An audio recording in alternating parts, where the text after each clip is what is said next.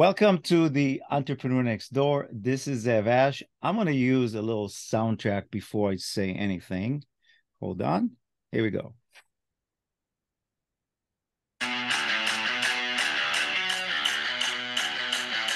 Okay, so this is the intro to my guest, Ernie Harker. Welcome.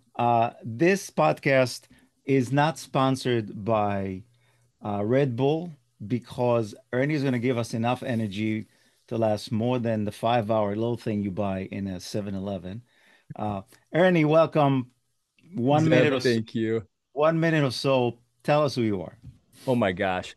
I am a sufferer of hyperactive productivity disorder. Okay, that's not like a clinical diagnosis, but that is exactly who I am. I am like nonstop. I hate wasting time. I hate uh I want to go right to the heart of anything. And I'm highly interested in people. But my professional background is I've been a branding expert. I am a creative professional who helps organizations and individuals develop like really cool brands that get attention and that the owners of those brands can get excited about. Perfect. Now, by the way, you have a I identical do. twin brother, I do. and I watch your photos. You guys are, well, I guess identical means Yeah. you're identical. Yeah. Um, Unlike you, he is a family marriage therapist, coach. Yes, that's right. That's Is he a right. therapist? I was like, He's a he's like a therapist. He's a licensed marriage and family therapist, and he's very good, very successful. so the diagnosis you started with, was that courtesy of your twin brother, or did you just make the stuff up? We have the same problem. It's like ADD, but instead of being ADD that's distracted with whimsical things, like time wasting things, we are not video game players. We are Mm. not series TV watchers. We are, if we have time, we are working on things that will promote and develop ourselves or our businesses. Like we are athletes, we train hard. Um, we are not couch potatoes. Uh, we it's very challenging. Like for example, you're talking about right before the show, you were telling me about getting on a Peloton, Hmm. kind of energized, right? Yep. My hyperactive productivity disorder is so bad that if I want to spend an hour spinning, which I do occasionally, I want to watch something that's going to entertain me and inform me. And I'll spend 30 minutes looking for the right content that's deserving of my time because I don't want to waste a second. But in the meantime, I just spent 30 minutes looking for a video. That's how messed up I am. So I know it's not you, but you're like the guys that go to the gym and then drive 20 minutes until there's a parking spot open right in front of the front door. No, no, no, no, no. I No, no, park no, I'm kidding. away. I was kidding. I know, I was kidding. So, but look, it's interesting because I think we all have some forms of ADD or ADHD, Yeah, but if you channel it correctly, like you're doing it, yeah, right? Instead of allowing you to just let it drag you into the black hole of attention deficit mm-hmm. and go aimlessly in different directions, you can rechannel it towards, okay, now I'm focused on, I need to find the right video. Yeah, Um, yeah. I do that sometimes, Ernie. Honestly, what if I don't want to do some with Ali Love or some of my other favorite instructors, I'll go Mm-hmm. on a YouTube channel and look for something educational. Like I'm into this photo AI editing and video Mm-hmm. editing with AI, but then I feel like I'm cheating because it's not the same. I'll get lost in the content Mm-hmm. instead of working out. So Yeah, before I dive into, I have a question yeah, to ask you. I know yeah, it's really cheesy, but identical twins, there's always stories about them because you guys look really alike. yeah, I mean, can yeah. people tell the difference? People that doesn't know you, they don't know you. Can they If they tell the don't know difference? us, well, here's the thing. When he typically wears a short beard, and I am usually clean shaven. And All right, so there's purpose for that. That's help identify who we are. But also, as a licensed marriage and family therapist, there is a there's almost a gravitas. There mhm. is like if you have a beard and it's got silver in that beard, you have maturity. Yeah, Yeah, there yeah, is a level of sophistication, um, wisdom. That is part of the packaging of a personal brand. And so yeah. he's acquired that, or he's let his beard grow because He wants to look the part to instill confidence in his audience. All right. So Me, I want to be youthful and energetic and stuff. And so I'm like, dude, I don't want to see anybody to see the gray in my beard. so the reason I bring it up is I'm not being really cheesy like those shows Extras and TMZ. Uh-huh.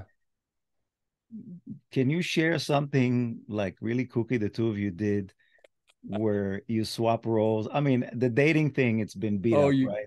Where the yeah. twins, one guy dated somebody and then they swapped and Oh my she gosh. couldn't tell.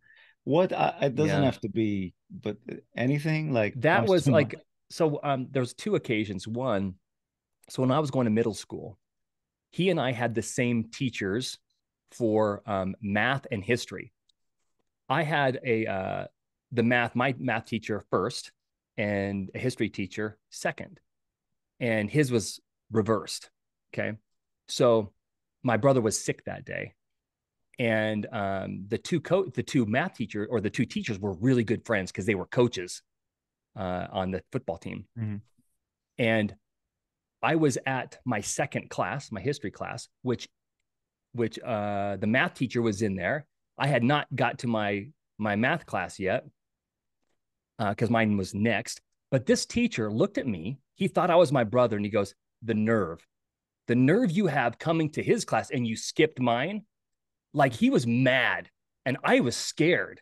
And I looked at him. I say, "Mr. Gardner, I have you next period." He turned and walked away. I mean that, but we also did like we did a dating thing once. I was dating a girl, and not for very long. We had just started hanging out, and I think she liked me a little more than I liked her, and so I was like not too into it. But we went to a dance club, and up ahead in the line, I saw my brother with a bunch of our mutual friends, and I said, "Hey, excuse me, I'm gonna go talk to my brother." So I went and talked to him. I says, "When you get in, go to the bathroom, and we're gonna switch clothes. I want you to dance with my date." So we did, and I'm like hanging out and dancing with our mutual friends. In the meantime, he's dancing with a complete stranger. He has no idea who this is. 3 songs later or so, he's getting uncomfortable, and because she's like doing the woo woo eyes and like getting close and stuff. He's like, I have no idea who this girl is. So I could see him leaning in close to whisper to her. And then she snapped her head, laser focused eyeballs on me, and bolted for the door. And I'm like, oh crap, that didn't turn out the way I wanted to. And I found her I found her outside, and she's crying. And she says, I should have known the difference. I should have known the difference. And I was like, look, my mom doesn't know the difference sometimes. So please don't. And that was mean of me to do. But That, yeah, it kind of but backfired. that's a 50-50 gamble because you'd have Yeah. you'll have the women that would react like her, Mm-hmm. and then will be the other one to say, "Oh wow, this is really cool," and Yeah. it becomes a challenge. All right, I'm gonna jump in a time machine, dial back. Yeah. You're a teenager, you're dating, you're swapping with your brother, you're doing exciting stuff. I run into you at a football game and I say, Ernie, what do you want to be when you grow up? Oh, What Disney would that animator. Disney animate? animator, no question about it. I wanted to work for Disney. Like, I was so in love with the Walt Disney brand and the Walt Disney productions, the movie productions. Um, I was I had a really, really good middle school art teacher that recognized my potential and invited me to stay after school and be part of an art club, and where I really kind of where he really influenced me to invest in illustration. And when as a kid, so I was the middle child of 9 boys, no sisters.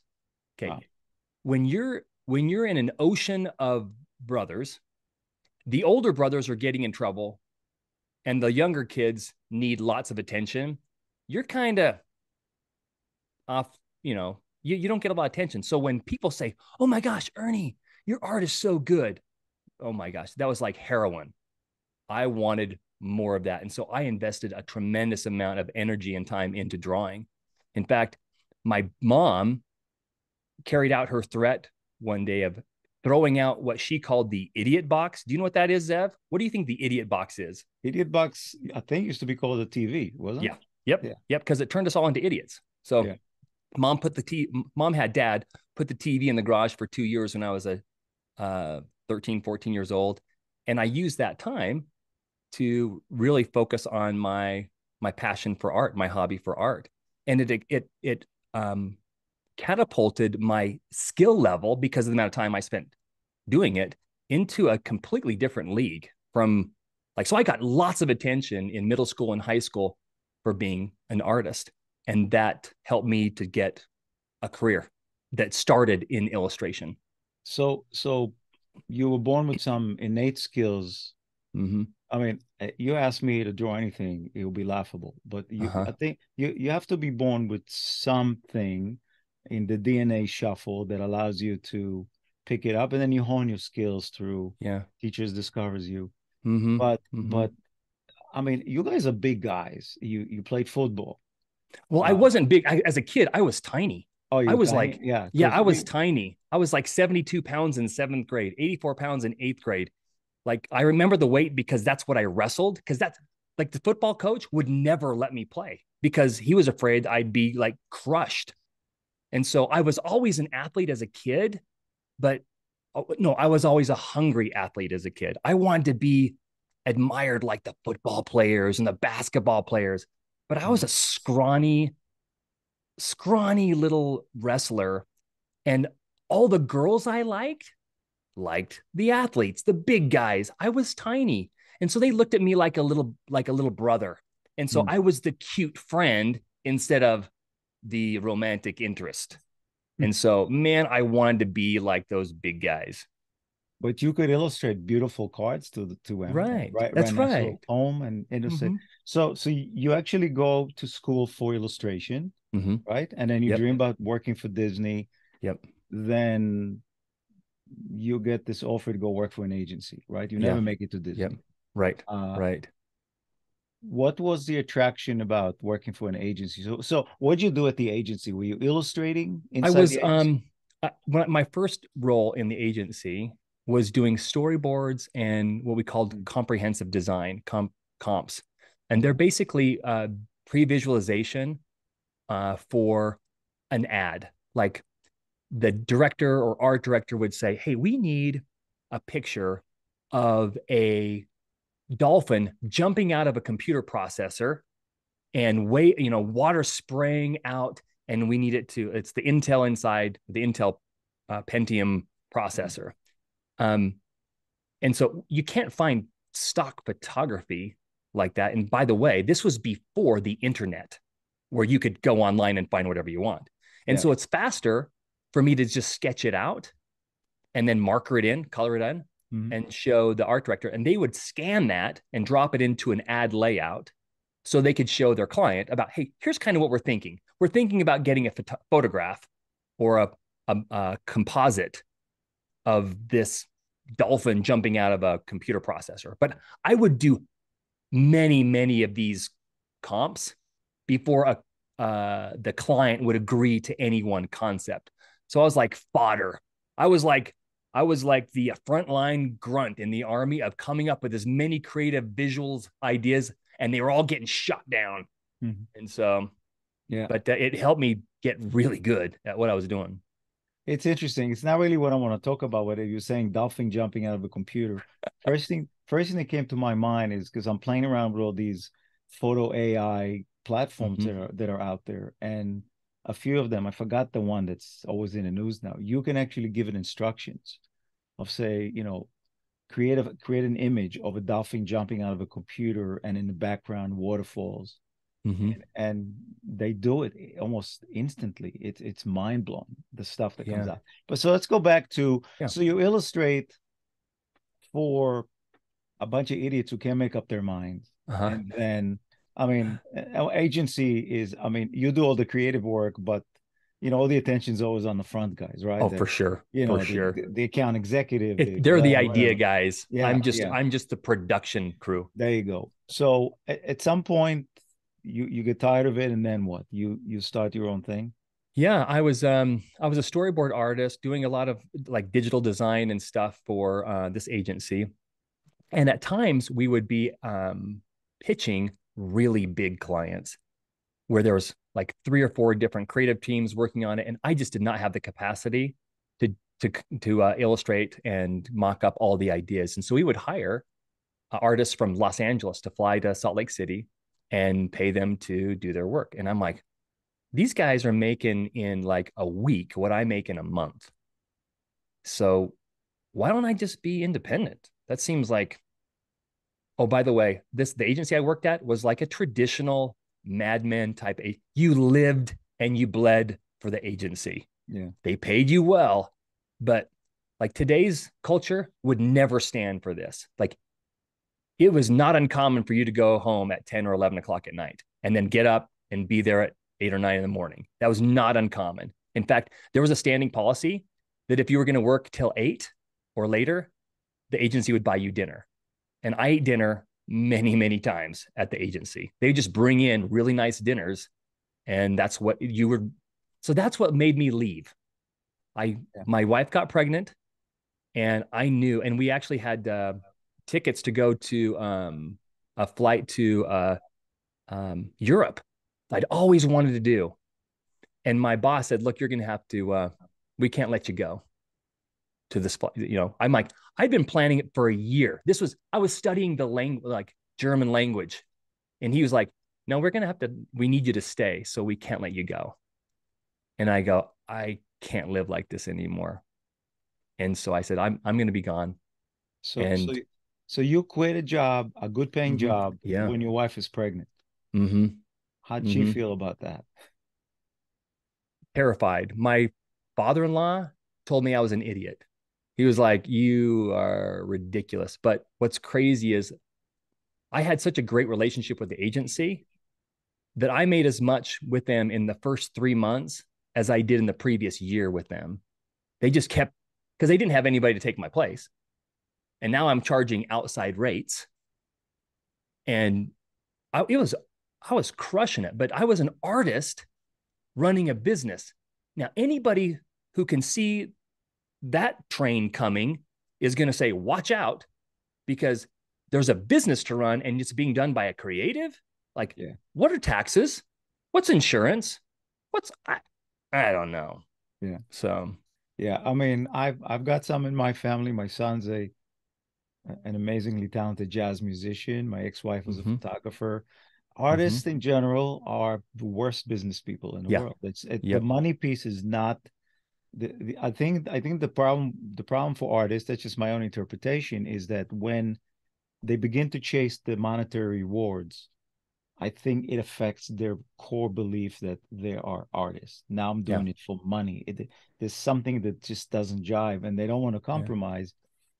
The smart ones, and that's why I used to tell my son, listen, the job you're going to take while you're still playing is a means to an end. But he yeah, still didn't want to do it. He just said, why would I work for somebody for 8 hours making $10 an hour when I could yeah, spend 8 hours practicing the saxophone and write my own music? yeah. And as a dad, like your father-in-law, right? You would Mm-hmm, say, mm-hmm. what are you, an idiot? You got to make, Yeah, you got, but I understood, and I just left him alone, and then he, yeah. he did his thing. I was So lucky. I was lucky because remember I told you that I craved the attention that drawing and art gave me. I was not drawing for me. I was yeah, never drawing for me. And a lot of creative people, they draw for themselves. They paint for themselves. And so I was like a whore. I was like, whatever you pay me to do or yeah, whatever attention you give me, I will do it. So I was a commercial artist from day one. And so I didn't have that problem as a typical creative. I was like, you want to pay me to do something? Oh, I'm in. What do you want it? What do you, I'm happy to do it for you. And then if they would say, hey, you know what? I don't like the red hat. I want you to make it blue. I didn't have any creative affection for my work. I was just craving the praise, the results of it. mhm. And so I'd say, okay, I'll change the color. I don't care. But a lot of creative people say, no, because the composition and the color. I'm like, nope, I don't even go there. Yeah. Which interesting. We'll get to branding in a couple of Yeah. minutes. So you start Eight Fish. What was that? So it's the number eight and the word Yep. fish. Yeah. Well, tell me quickly about the name because There it's were interesting. eight of us at the time. Oh, My the company was brothers. called Earnburn. No, it wasn't the brothers. None of the brothers were Oh, eight working for me. people in the company. We have eight Oh, people in the company. So, because I started with me, right? And then I hired another guy to help me out. And then we doubled the next year and the next year. And so about, 4 years into this, I got eight, nine people. I think eight people at the time. And I didn't want to be called Earnburn anymore because I felt that was a self-centered name. That was my nickname growing up. And um, I didn't want other people thinking, oh, I'm working for this guy. I want people to think I'm working for this company that I am a part of. mhm. And so we decided to rename the company. And we did a whole bunch of brainstorming, and we had like a little laptop where we were trying to make sure that we could get the domain name right. We liked the idea of having a number at the beginning of our name because that would show up at the top of like a phone directory or whatever. The old Numbers were yellow, always above yeah, that. the The old old yellow pages trick. It's like exactly everything is like one AA. Ernie Byrne. Yeah, like Right, yeah, exactly. yeah. That's it. Exactly. So I feel bad for the ninth guy you hired because it was eight fish. I said, "What am I, chopped liver?" Well, I That's guess you right. are. That's right. So That's right. all right. But So it stood out. then Ernie, you go. I'm kind of following your background, right? You go Hmm. commit the cardinal sin. You go from an entrepreneur that's doing well. Hmm. I'm gonna say it, although I know you didn't do it. Then you go sell your Hmm. soul to Maverick, Uh-huh. right? You go work for Yeah. one of your clients, right? Yeah. Right? Yep. Okay. That doesn't happen too often. No, it happened in it was 2010. So 2008 was a major recession. And in the Yeah. creative industry and marketing industry, there's usually kind of a lag behind. So we really started feeling it in late 2009, early 2010. I had to let go of a few people. Man, the company morale was low. There were clients that were not paying us, because they're running out of money. And so I'm like, what are we going to do? And one of our biggest clients was a company called Maverick. They're a convenience store chain located in the Mountain West. And at the time, they had like 170 stores. So it was a good sized business. Mhm. And we had been doing all of their branding, tons of their marketing materials. And their marketing director decided to leave and go work for a 7-Eleven franchise. And I was terrified that they would hire a another marketing director that had relationships already with somebody else, Mhm. and we would be left behind. So I called up the owner of the company that had hired me in the first place, and I said, "Hey, look, I'd be very interested in being your marketing director, but you would need to let me keep my company because there's employees there that I need to like take care of." And we negotiated this great deal where I'd still own the company and Maverick would continue to pay for services that my company provided. And then I would be on salary as their marketing director. Mhm. But 3 days later, after my first day of work, my company imploded. My employees told all of our clients that I had left and that I was folding up shop.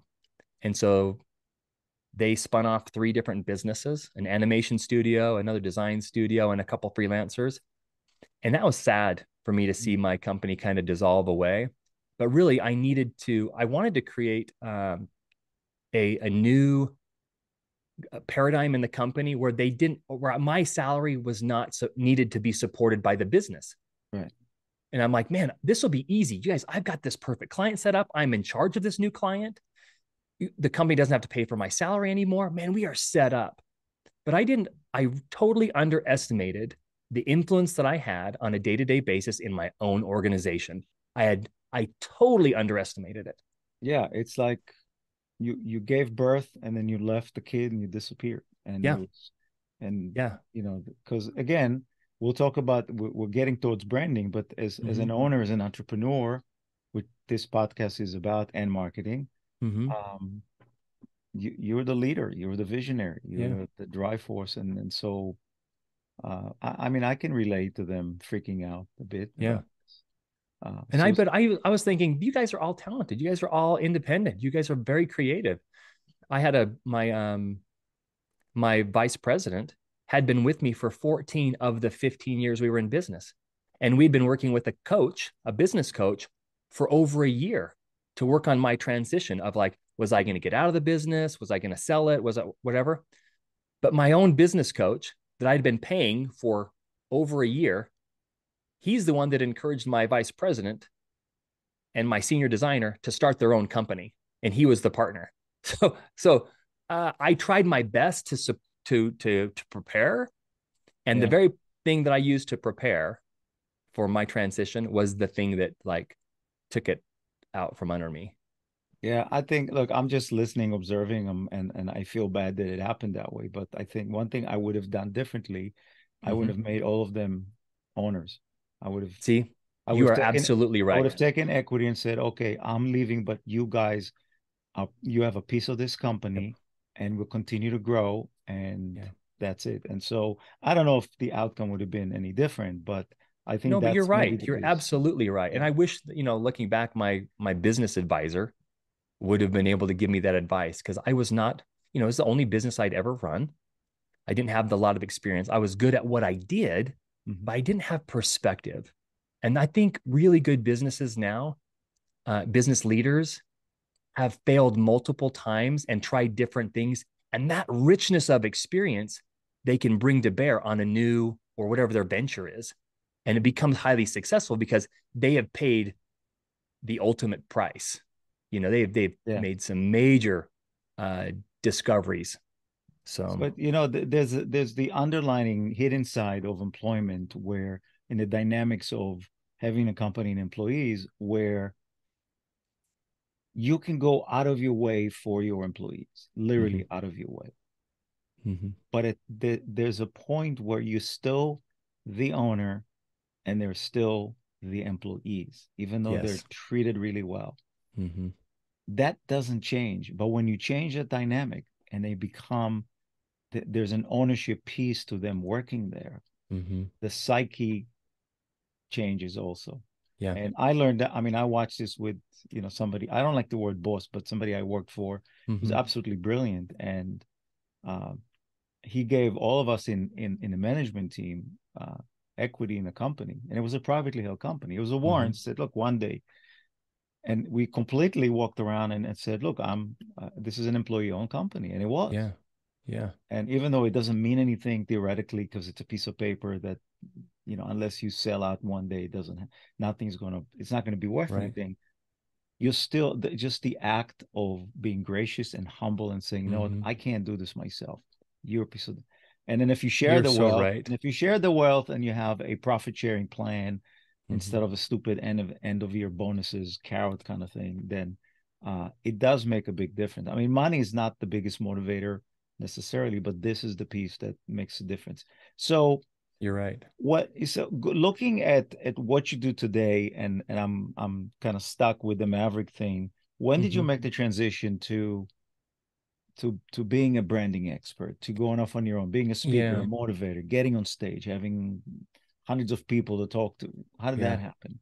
So when I was about 3 years into my role as the executive director of marketing for Maverick, I learned that the national, I guess the industry, the convenience store industry across the country, they recognized Maverick as a very, very strong brand. I didn't know that because I was a creative studio owner. I wasn't in the convenience store business. I was in the marketing business, branding business. And while in the industry, when they found out, when executives and leaders in the industry associations, like there's a National Association of Convenience Stores, and Mhm. there are local chapters. The Georgia Association of Convenience Stores, the Florida Association of Convenience Stores, right? The National Association of Convenience Stores invited me to be on their national board for content development for their annual um, content or training. So marketing people in the convenience store world would go to NACS, this association, each year, and there would be a curriculum for marketing people. And so me and three other people, not all women, not all guys, but a couple women too, we were in charge of developing the content for that uh, event. And so there'd be like 7 or 8 classes. Well, I was asked, Ernie, you should share how you'd built the Maverick brand. And I'm like, okay. So I put together a presentation. I worked like crazy on it. I kind of reverse engineered the process. I spent a lot of time on it. And out of 96 presentations that year, mine was rated the best presentation. And so, like, every presentation gets evaluated by all the audience members. And a lot of people says, Ernie, you should do this professionally. You're a really good presenter. And I'm like, well, okay. I didn't think much of it, but I was invited to speak many times afterwards. And I really enjoyed it. And then I learned that people can get paid to do that. And people can get paid very well to do it. And around 6 years into my tenure, I decided I'm going to write a book because so many people are asking me how I did it with Maverick. So I wrote a book called Your Brand Sucks, How to Ignite a Brand That Doesn't. Mm. And it turned out it was the hardest thing I'd ever done, by the way. Writing a book was brutal. But after writing the book, I kind of felt like Maverick was I wasn't able to do anything more for Mm. them. I was maintaining instead of developing. And as someone with hyperactive productivity disorder, I am not okay with status quo. I want to push it. And so I decided it's time for me to leave and finish my book and pursue a career consulting and speaking. And so that's what I do now. I consult and help. I help solopreneurs and I help huge companies because the process of developing a brand is exactly the same. It doesn't matter Mhm. what kind of business you're in. Yeah. So, I mean, you're talking about it as though it's, oh, so I got invited and you get paid to speak.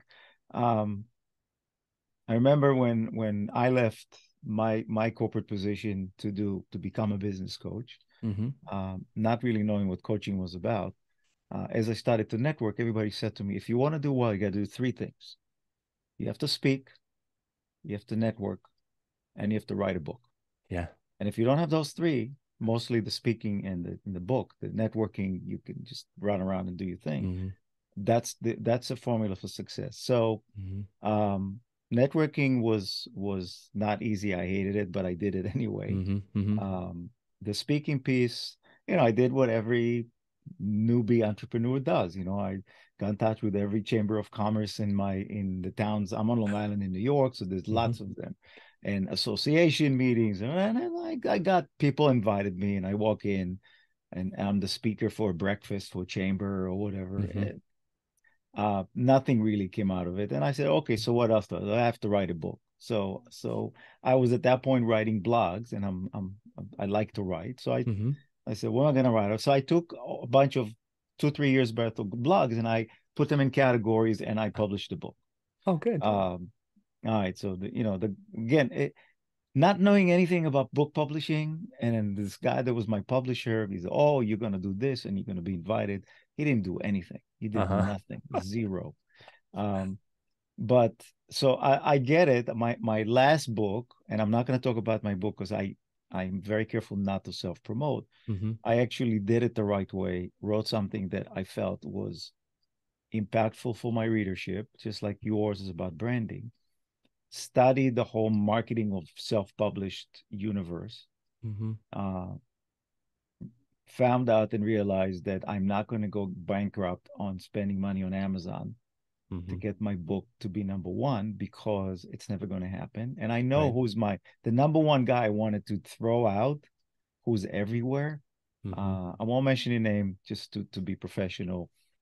He's got 4,000 5-star reviews, and it's about marketing. And I read his Mm-hmm. book, and I could do better, but his book was a lead magnet to sell Mm-hmm. his coaching and courses. Yeah. Not my thing. My book was about, look, I want you to know the things that you're missing Yeah. as a business owner, right? To share with Yeah.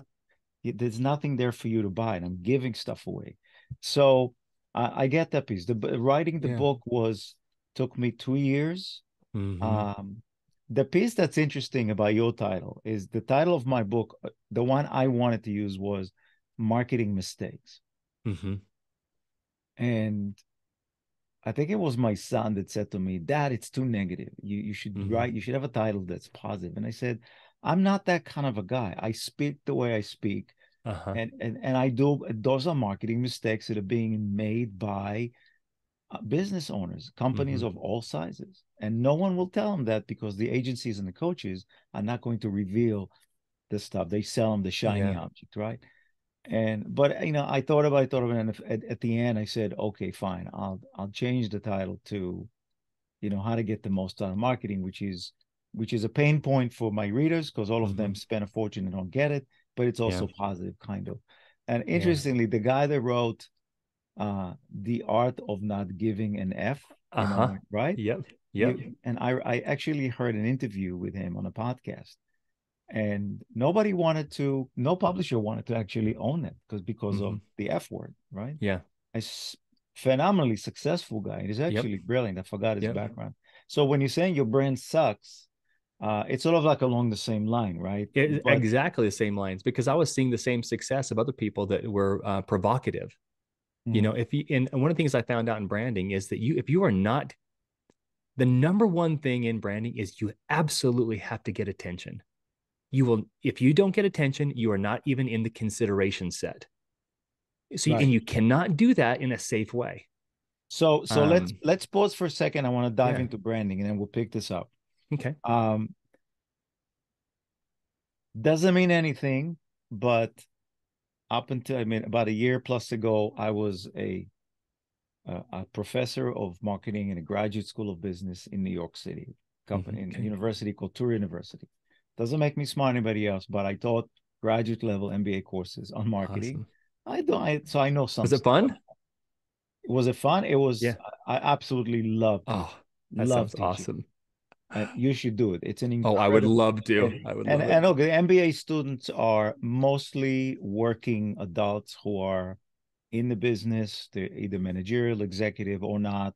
Some college grads that go into the MBA program, but it's phenomenal. And because I'm somewhat a disruptor, it was an opportunity to actually not let them follow the herd and get Mm-hmm. slaughtered, but actually Mm-hmm. give them a good a good injection of reality into the universe of marketing and business in general. So it was marketing, entrepreneurship, leadership. Um, I taught a side course which was not a curriculum that you're gonna love. I called it self-marketing, which was your own personal brand, which we can talk about. Yeah. Um, but here's my thing. Well, all the years I've been doing marketing, and so I was a teacher. Okay, branding to me is one of the not one is the most misunderstood concept in Mm-hmm. marketing. Most people get it wrong. Mm-hmm. And what they think about a brand is the graphical representation of your logo, your colors, whatever it is, Yeah. the name, which is important, clearly, but that's not your brand. And Right. the best definition that I've always used, and I think it's Seth Godin, um, who I happen to know and love and followed him for Mm-hmm. 30 years. Mm-hmm. I'm like a groupie.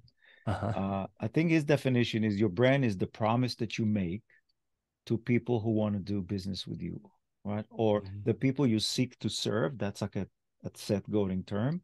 So it's the Okay. promise that you make to the people you seek to serve, i.e., if you want to buy from me, here's a promise. Yeah. Unpack that. Do you It's agree, disagree? well, yeah, there's a I'll unpack that a little bit. The promise that is the real promise, not the voice of the business promise, Hmm. because there are so many times when those things are not congruent. Like the company will say, "This is our brand," but they are not true to their brand. Mhm. For example, their voice and language might be, "Okay, we are we are generous and giving and loving," yet they treat their employees like garbage. Okay. Or we stand behind our products and the first customer service call, somebody's reading a script and say to you, go F yourself. Who Right. cares? Right. So that is the when you say, hey, it's the brand promise, like, well, the promise could be something that's advertised or promoted, but is not realized. So the brand then becomes uh, delusional. You say you're one thing, but you're actually something else. So what I think the brand is the overall um, message and the feeling that's associated with the product or company. And that is defined intentionally at first. There is a design for it. That's a brand strategy. Now, how well they execute the brand strategy is the end result of the brand. The brand strategy is not the brand. That is the intent. And so we've got to do everything we can in this brand strategy to implement or convey to the minds and hearts of our audience of who we are and what we stand for and why they would like we do business with businesses that we like. It's not about this mathematical equation of features and benefits that I get over and over. Well, what we need to do in our marketing messages is explain the features and benefits. Okay, if you do that without personality, you are forgotten. What personality? And that personality is the brand. The marketing is the message. The brand is how is it represented? Is it presented in a way that gets me enthused, curious, excited? Like how am I supposed to feel about your company? Right. And that Yeah, needs so to be, first of all, intentionally designed, and then it needs to be fastidiously executed. and I think you said something it's critical, and it's a word that I learned it 11 years ago during coaching training, but the world was congruent, right? Mm-hmm. The congruency. I'm in New York. I like simple stuff. Congruency means walk the walk, talk the talk, right? Absolutely. If you're gonna say something, but then in reality, the way your company behave, the way your product function, the way your service is delivered Mm-hmm. is opposite of what I just saw on your website. We'll take that as an example. Yeah. Then not so I think what you're saying is that not the promise that you make, but the brand is how it makes me feel Mm-hmm. when I come across it. It could be a Yeah. logo and it could be an interaction, but how do I feel? So I know what my answer is, but who is if you had to point to one company that you say is executing flawlessly on branding, who would that be? Right now, I would say Liquid Death. Okay, and I've never heard of them, so Okay. I must be in Liquid a cave. Death, that's okay. Liquid Death is a can of water. It's just water. They have a new product that's a sparkling brand, and there's now flavored water, but it is water. But they promote it and market it as if it were some kind of poison. It's called Liquid Death. The can, on the bottom of each can, it says "Murder your thirst." There's skulls. There is, they have, they did a tase test where people were asked to choose what their favorite water was, and they were tased, not a taste test, a tase test. They have a horror scope where you can subscribe to be told how you would die each month. Okay. They are all in with this whole macabre brand on a product that is actually healthy for you, that's good for you. And they bottle it or they package it in aluminum cans, which is healthier than all the plastic bottles.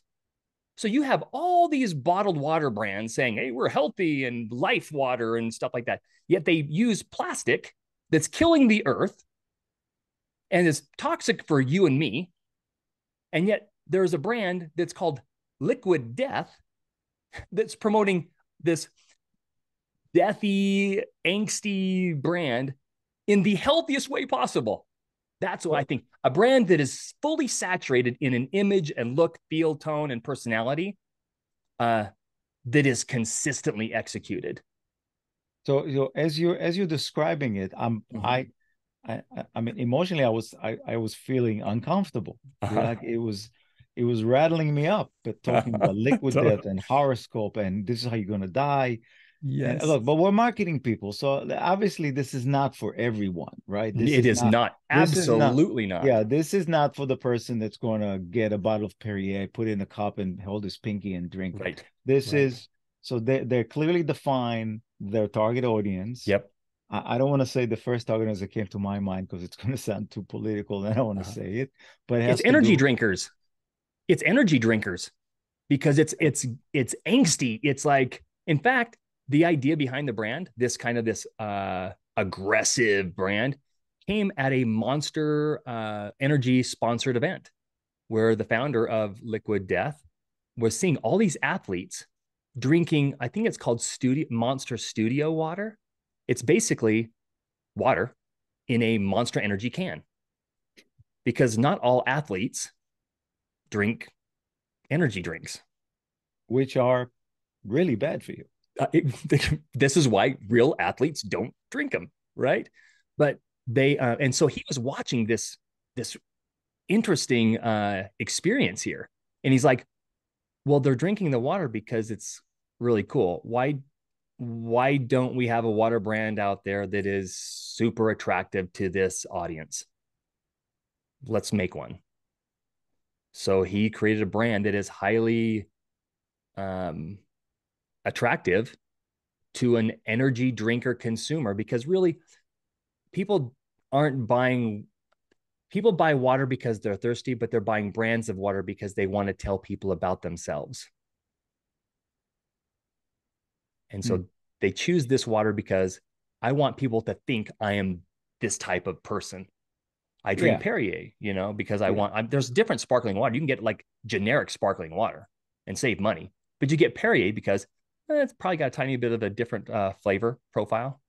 There's Yeah, more it's minerals in it, but it's an image statement, mm-hmm. and when we go to a restaurant in New York, okay, would you like tap water, or would you like Pellegrino or Buddha? No, Yeah, it's New York. Tap water is fine. But yeah, some people would want that Pellegrino or whatever it is to right, Perrier sit on their desk.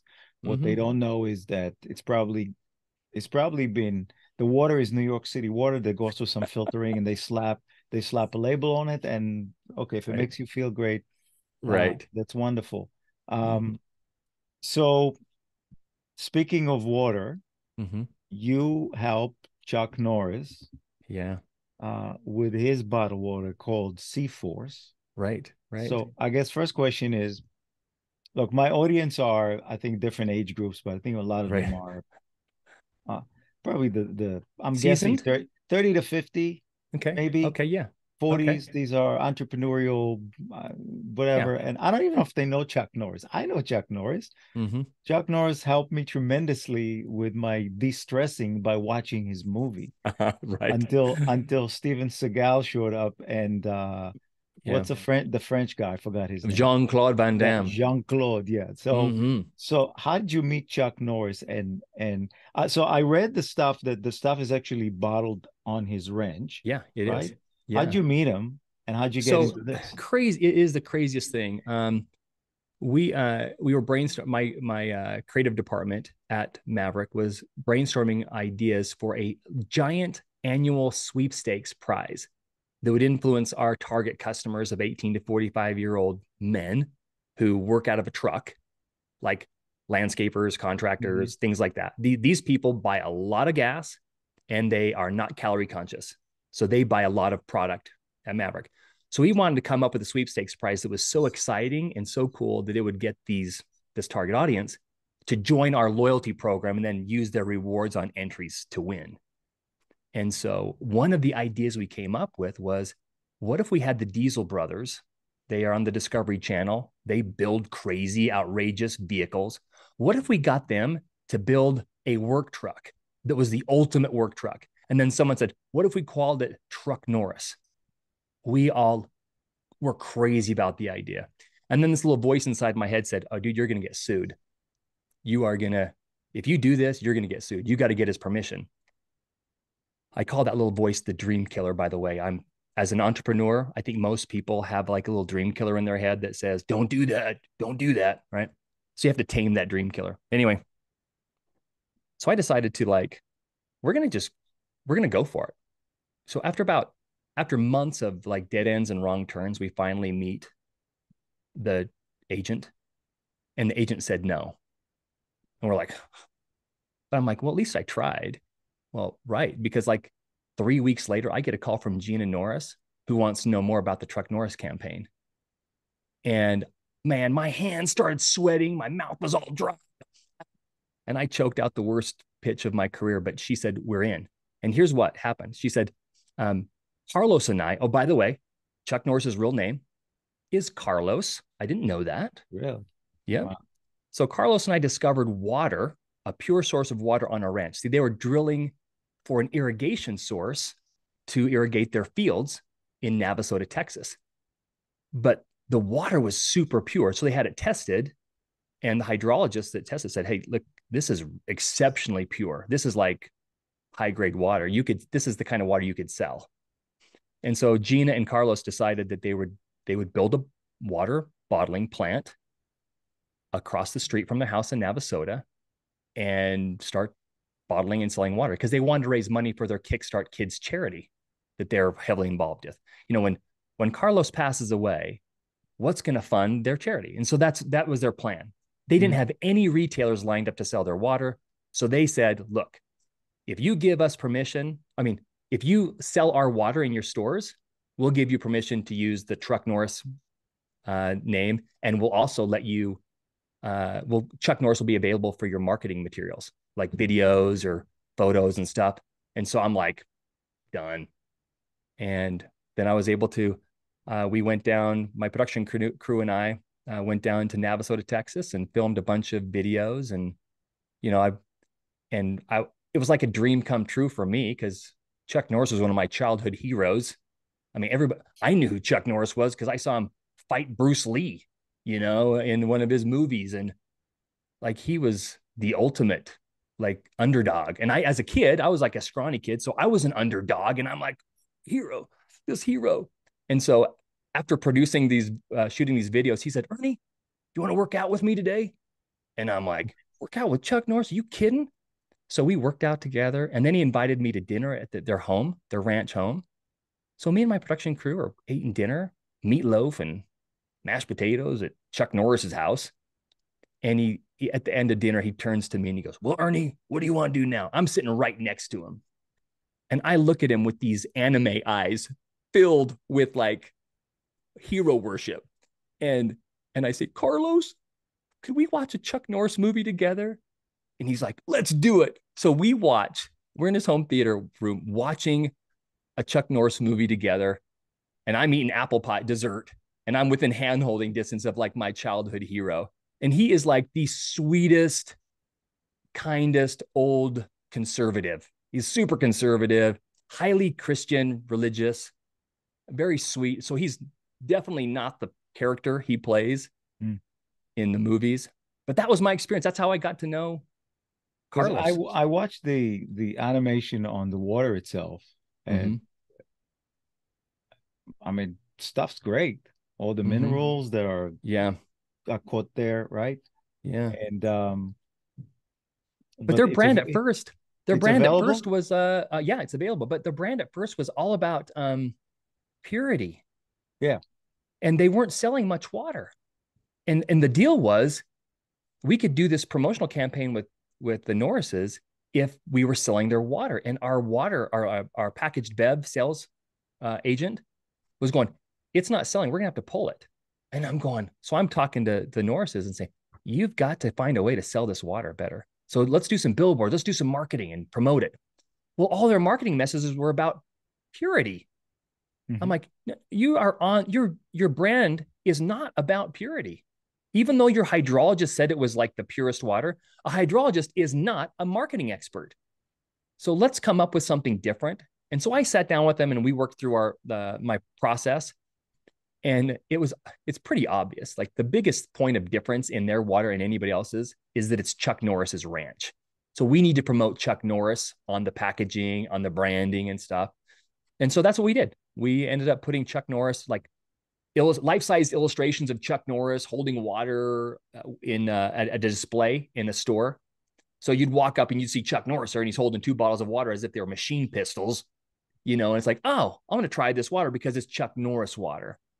And a lot of brands get it wrong because they think about features and benefits of the product instead of the personality of the company, the image of the company. Yeah, and I see that a lot through my business coaching, and I'm sure you've seen it through the agency work and even what you do now, is that especially with startups, Yeah. they would spend an ungodly amount of money on the name. Fine, the name's Yeah. important, Yeah. although the word Google means nothing, right? Right. But Right. the absolute perfect name, the absolute perfect illustration, graphic, colors, Hmm.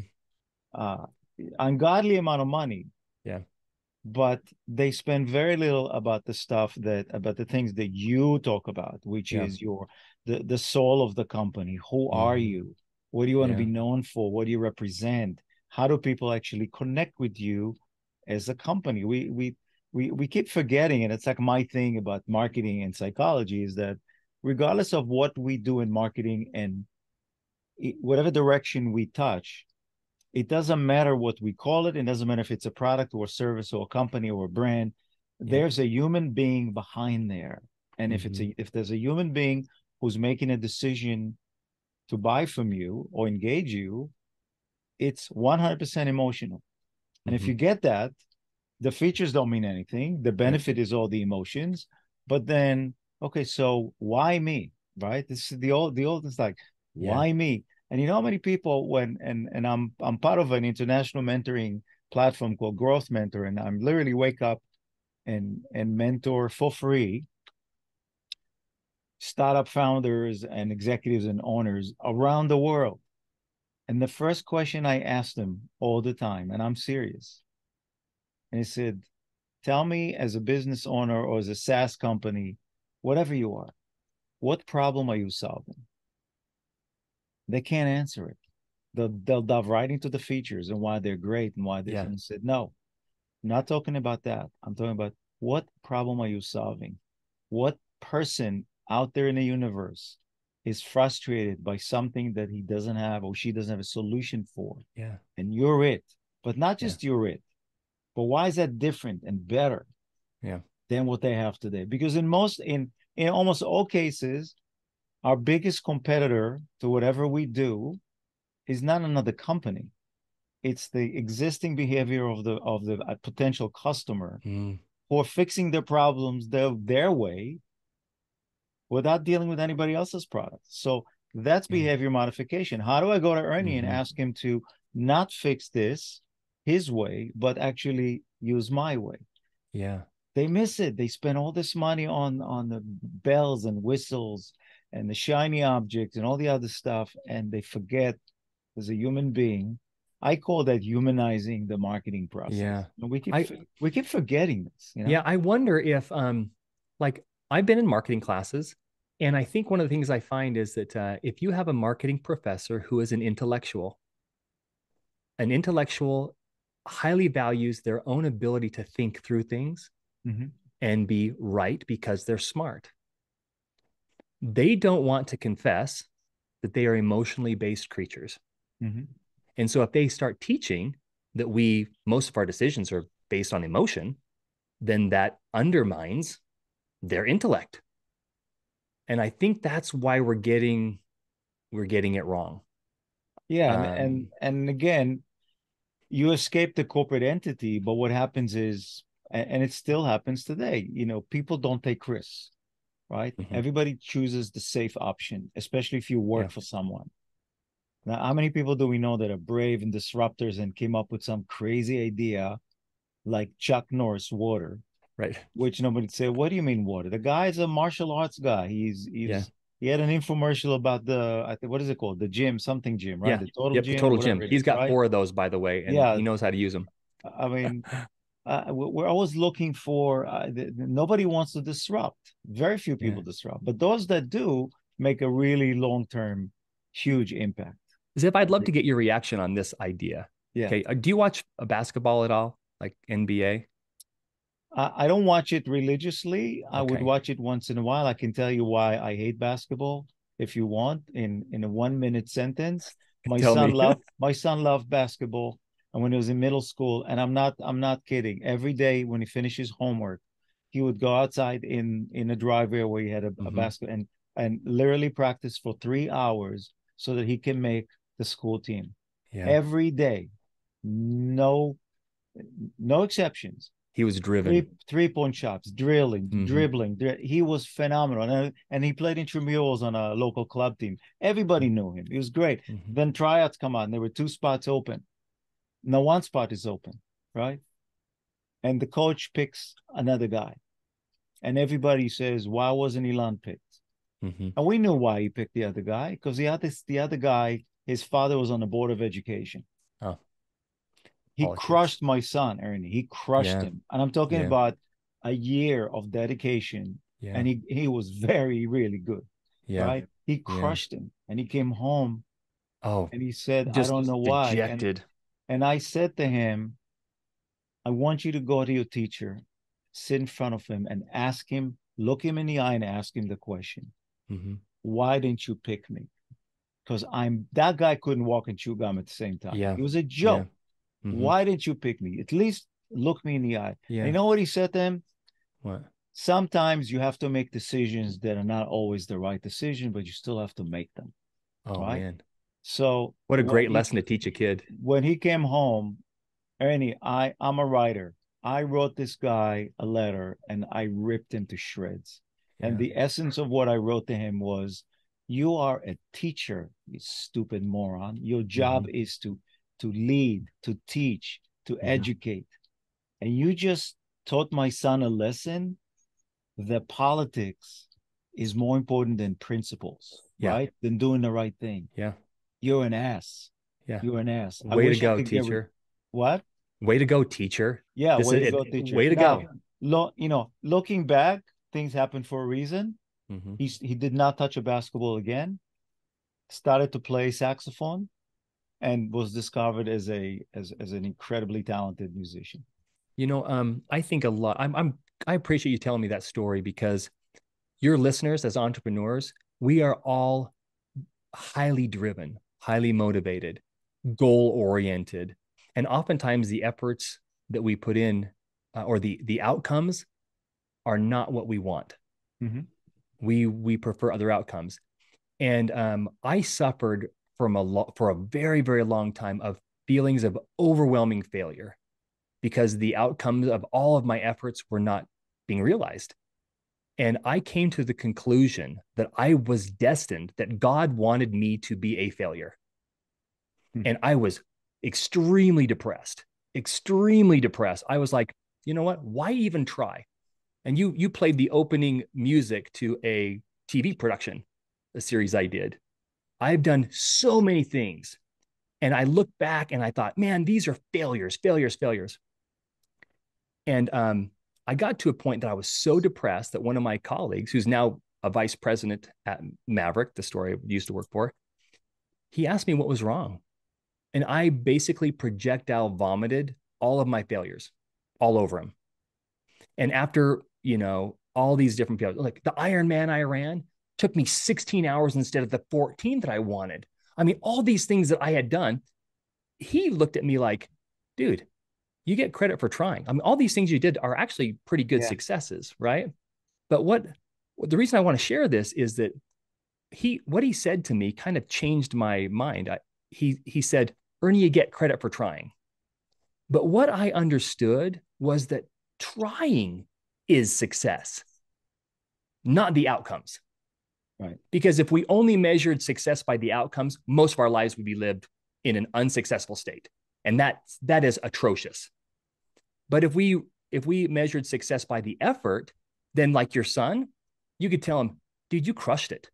You were out there every day heading toward your goal, and you can call that a success. Whether or not you made the team, that's irrelevant. Irrelevant, because what you've proven to yourself is that you have the aggressive tenacity to go after any goal you want. That is success. Now, if we read it, like if all the entrepreneurs in the world said, it's more important that I consistently execute on my plan, the best plan I can come up with, than it is to fail at the end and give up.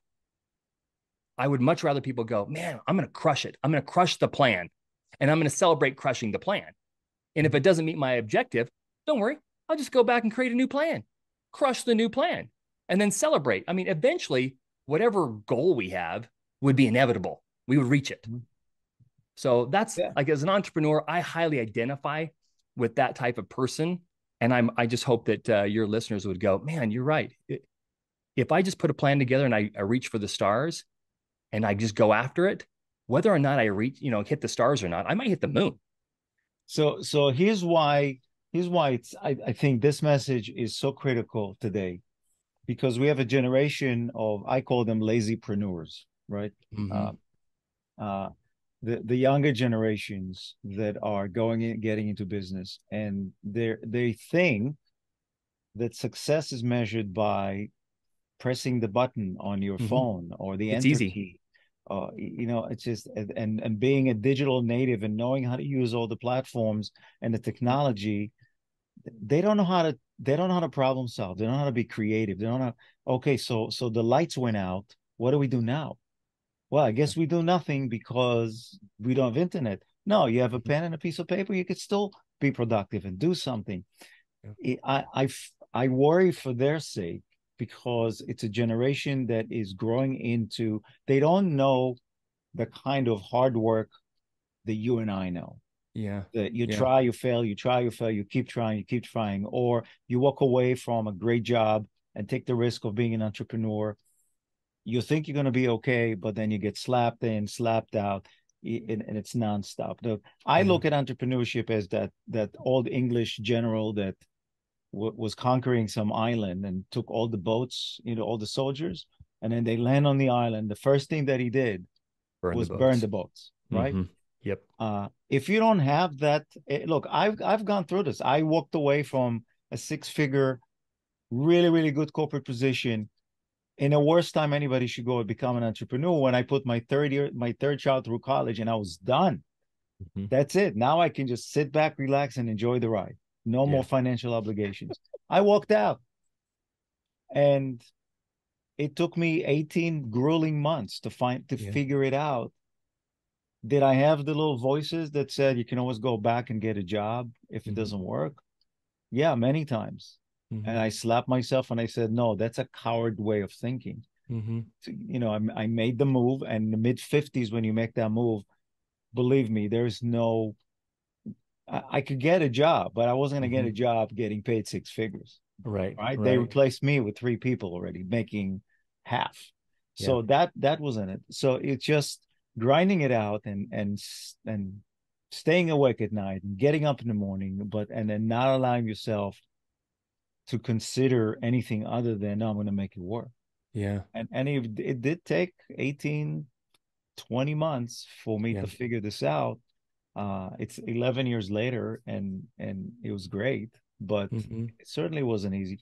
But you wanted to ask me something about basketball, and then we're going to Yeah. Oh, dive yeah. in. So the basketball thing is like, because we were talking about like features and benefits, like talking about our cool features. That's our marketing plan is about, Yeah. marketing strategy. And I was talking to a group of people online, and I made this comparison. I said, in the basketball world, the NBA, if all of those brands promoted their product, you'd call them the New York basketballers, and they would talk about their stats, their winning stats. Mhm. Um, the colors they would use would be determined by the basketball sport: orange, black. These are things that you would normally associate with basketball. So when people think of the New York basketballers, they would think basketball because those are the right colors. Mhm.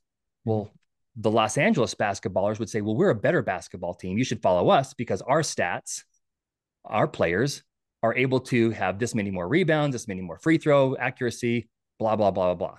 Okay. Our history of this, a history of that. Then you have the Utah basketballers. Okay. What? And that's exactly what most industries are doing. They're saying, let me tell you about my product in my industry. Yet, what do the Knicks have to do with basketball? What do the Lakers have to, the Spurs, the Jazz? They have nothing to do with basketball, but those are the brands. Mhm. They create a visual story that is highly different from all of their competitors. It's what creates raving fans. Mhm. I want to be a Laker fan. And the Laker brand is influenced by the players, of course, but those players change. And the brand wants to attract celebrity level players. That's the brand. You want, the Michael Jordans, that's the Chicago Bulls. They want the biggest, baddest players they can get, right? But those players come and go. The Bulls have nothing to do with basketball. Mm-hmm. So why do we as marketing people go, I want to talk so much about my features and benefits, and my brand is about that? What does Apple, the computer company, have to do with apples or fruit? Yeah, I saw your video on that. That's pretty. And the banana computer company. Yeah. Yeah. Imagine if we called the banana computer company, we all say that's ridiculous, but nobody's having a problem with the Apple computer company. No, but again, we also have to recognize that to get that type of a brand loyalty takes time. Yep. It takes time. It takes consistency. Of course, the marketing piece comes into play with the branding, the imaging, and the graphical depiction of what the brand looks like. Yeah, the Apple with the bite into it is brilliant. Google, somebody said to you, I'm going to start a new computer company, call it Google. They said, what is that? Well, it's Google. It's become the Xerox of paper copying. I'm going to Google it, right? I mean, it takes forever to do it, but they're smart because if you look at the Google brand, when you open up your browser, every day there's a new thing going on. It's they're keeping you engaged. It's pretty cool. Yeah. So I have one question, and we go to rapid fire. You bet. One, if you had to give somebody only one advice on branding that is going to be a life-changing, life as in personal or business, what would you tell them? What is your desired customer reaction? In other words, how do you want people to react or feel when they come across your brand? Right. Because if you know the answer to that, then you can engineer an experience that will elicit that reaction. Yeah. And of course, the underside of what you're saying is you have to put in the work to get to know them first. Yep. It's not a guessing game. You gotta go talk to them. I've learned my success in business was not because I'm smarter than anybody else. It's because I had an intuitive sense from an early time when I was in marketing to be on the road. I used to ride with salespeople in the car and go on sales calls. So I can observe them in action, how they sell the company or the whatever it was. But more interestingly, watch the customer's reaction to the presentation, the type of questions. I went to hundreds of trade shows all over the world. I was in the medical industry most of my career. Stand in a booth for hours at a time, right? But you get to talk to real people, right? Of course, the dog was so quiet up until now. So, all right, let's do rapid fire. Okay, good. One person that influenced you the most. Oh my gosh, I think it was Tim Ferriss in his book, The 4-Hour Work Week. It was mind changing. Best advice you ever received? Best advice: keep trying. Keep trying. Just keep trying. If you had a billboard in Times Square, what would you put on it? You can cheat and I'm gonna say success is the effort. Got it.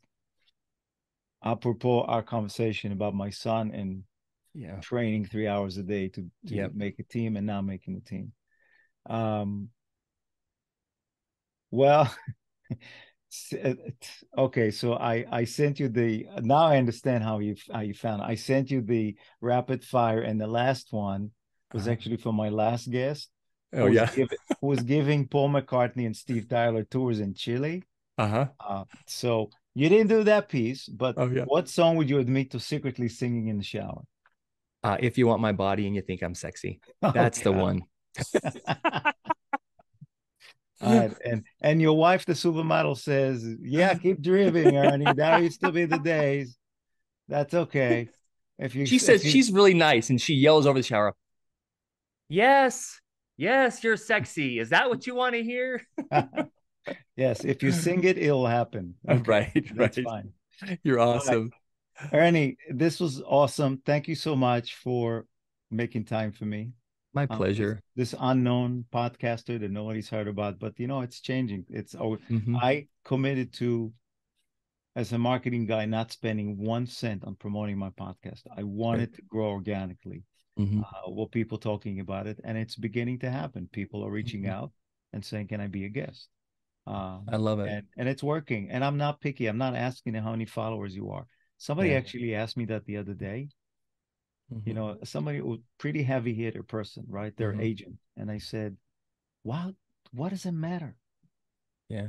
Do you want to play the typical top 10 podcasters that only bring in people with mega followers so you can combine the numbers and you expose each other to 50, 100,000 people? Yeah. You want to play that game? Or do you want an interesting 1 hour conversation where people actually walk away and say, holy crap, I learned something, or it Yeah. made a difference for me? You know So what's I said, interesting too is that like I admire your plan that you are committed to doing this episode and not doing like these series and not doing a promotion like a you're not self-promoting because we are no, so, especially the entrepreneurs, we are so burned out of people selling us crap that no. if I can listen to a podcast where I know I am not going to get pitched, it's like a breath of fresh air. And I'm also going to see like authenticity that is in this prepackaged world of Instagram and LinkedIn personas,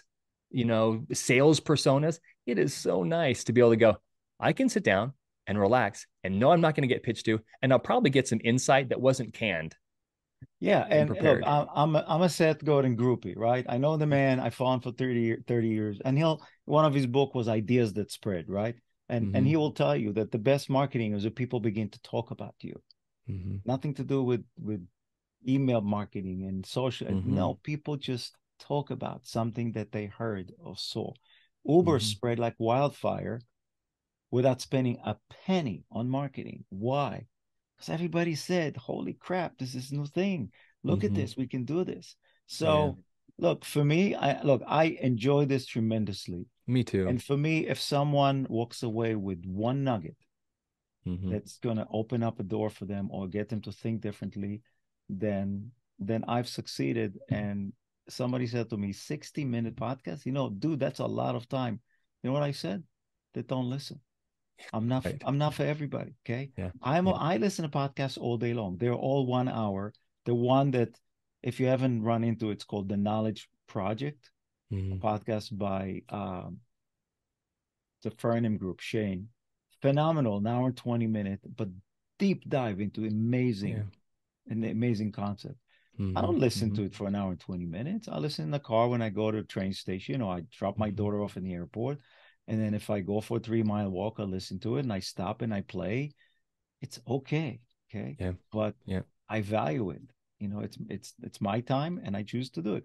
You want to get 30 minutes of 20 minutes of mutual admiration society between two famous celebrities, 5 minutes of content, and the rest how you can buy shit, Yeah. knock yourself out.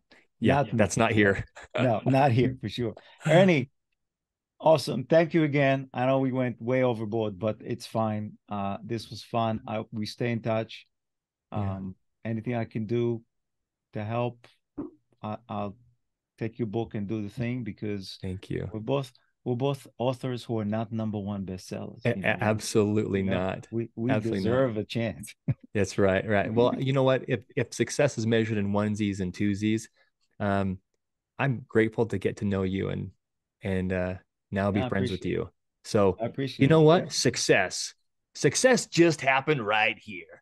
Woohoo! Listen, I got more out of this 1 hour with you than I could get of a month-long BS networking, Yeah. shaking hands with people that just want to sell me something Yeah. indirectly or directly. You know what? So this is a good investment of my time. And you Mine know too. what? And the fact that the growth mentor platform that I'm on, I'm mentoring people from all over the world for free. And it absolutely fulfilling my life in the past year that in ways I can't imagine then. And somebody asked me, why does it work that way? And I said, because when there is no underlying monetary subliminal or direct reward, right? I don't get paid for my time, right? I do this because I want to help you. Nice. And you don't have to worry about it because I'm not going to charge you for anything. The conversations and the impact that I'm having is life changing. How do I know? look at the reviews. I mean, Mm-hmm. people reviews me, and this is I don't get any benefit out of it, right? But Mm-hmm. in less than a year, I broke 100 reviews and became one of the top 7 mentors worldwide as less Awesome. than a year. Why? Not because I'm great, because I love it. And Yeah. the impact works. So you're Awesome. right. Not everything's about transaction, Mm-hmm. It's time for that. So, Awesome. all right, man. Thanks Thanks, again. Zeb. It was awesome. Be in See you later, touch. buddy. Bye.